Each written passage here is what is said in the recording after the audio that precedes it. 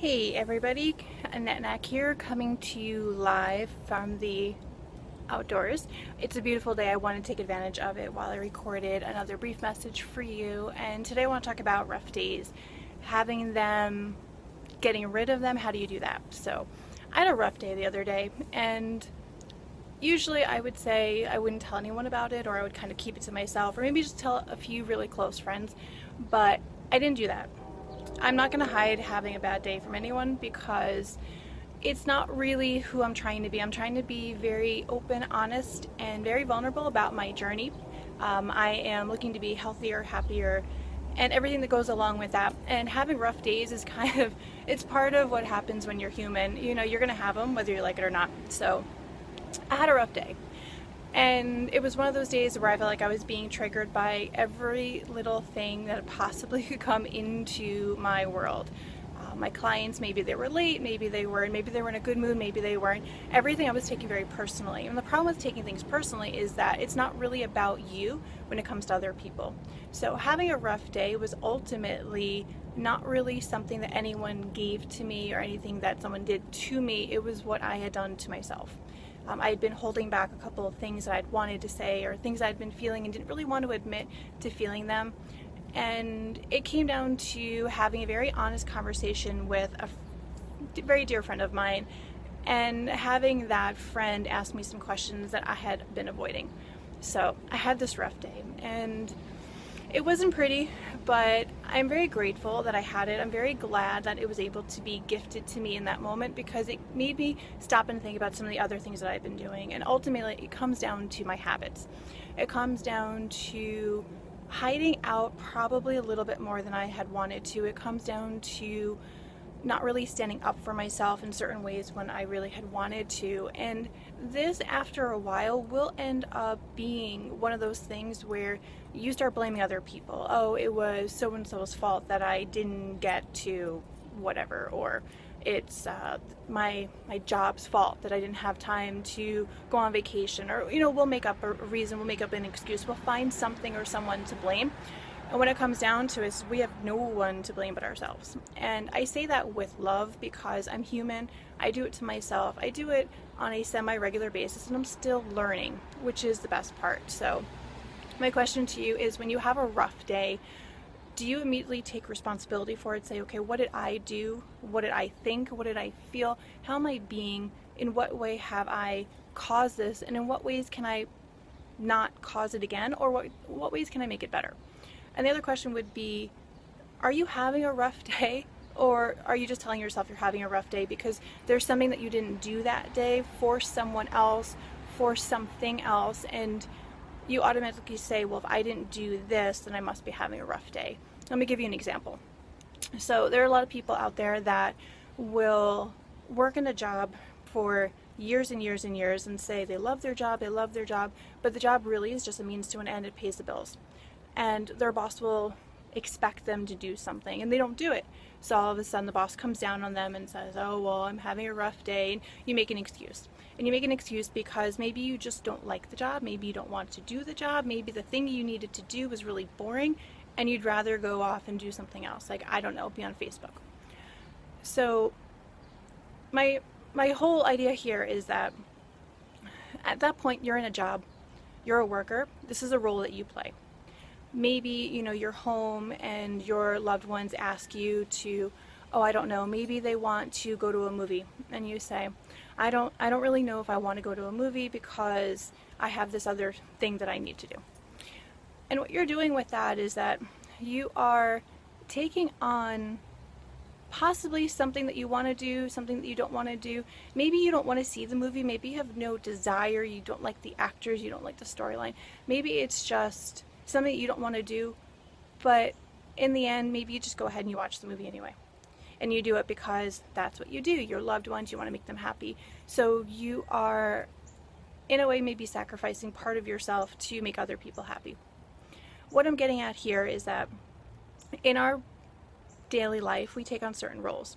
Employee, we take on, devoted mother, father, husband, wife, sister, brother, daughter, son, something. We take on a role, and we take on the responsibilities of that role, and in the end of it, Is it a role that we wanted? Is it a role that we were given? Is it a role that we feel obligated to play?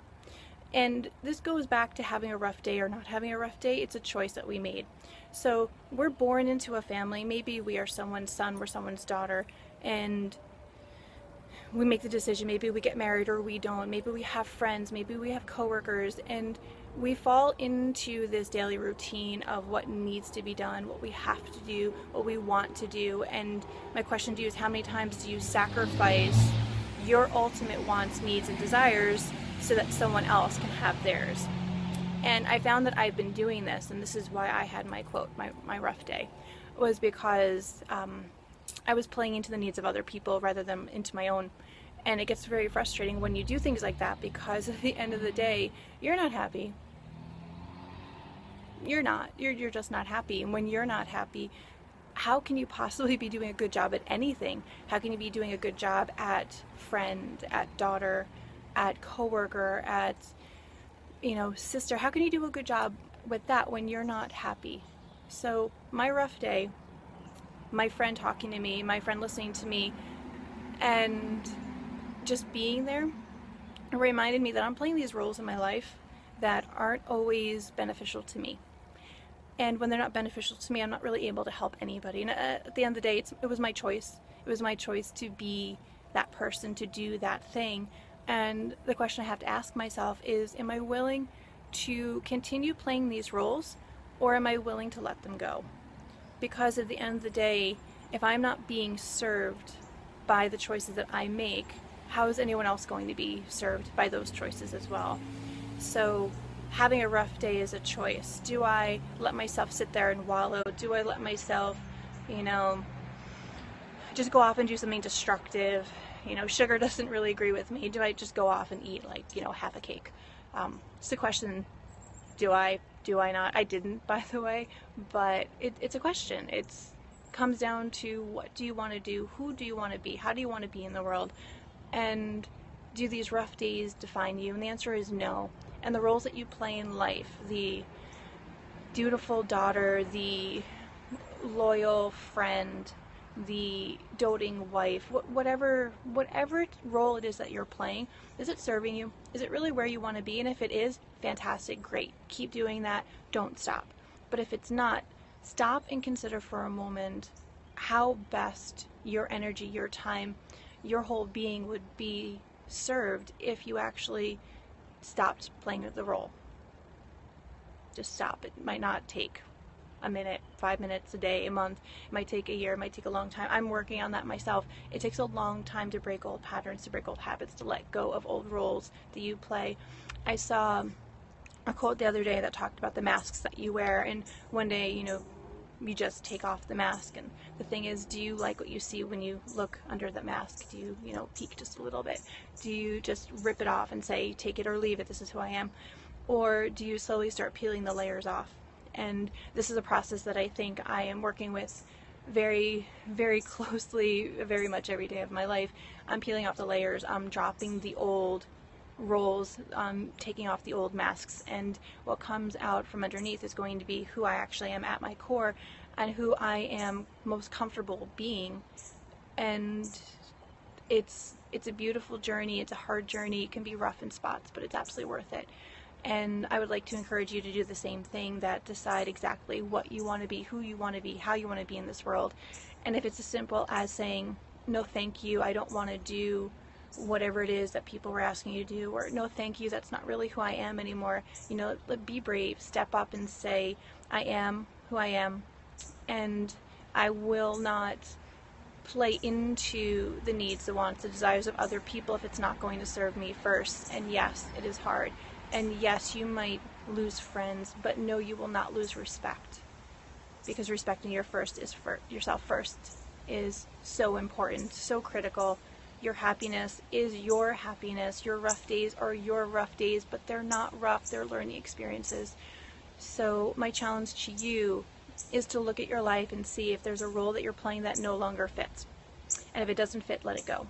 And if you can let it go right now. And if you can, if it's going to take some time, talk to someone, talk to anybody, talk to a friend, pull them aside, put on some music, just dance, whatever you can, just let it go. Find out what it is that is truly going to make you happy, because at the end of the day, that is all we have. We have ourselves, we have our health, we have our happiness. That's my challenge. Good luck. See you next time.